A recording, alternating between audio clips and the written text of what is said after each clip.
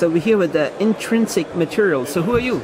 I'm Sujatha Ramanujan, and I'm the Chief Operating Officer for Intrinsiq. I'm really excited to be here at IDTechEx. So what do you do at Intrinsiq?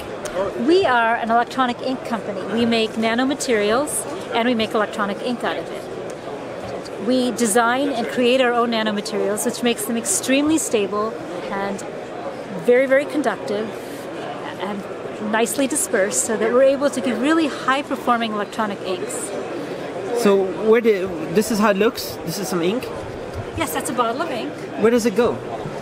Well, it can go into an inkjet printer, it can go into a screen printer, it can go into a flexographic or a gravure printer, it can be spray-coated.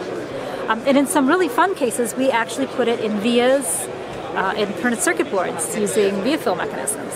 So it's pretty adaptable. We just work the viscosity to the application and in it goes.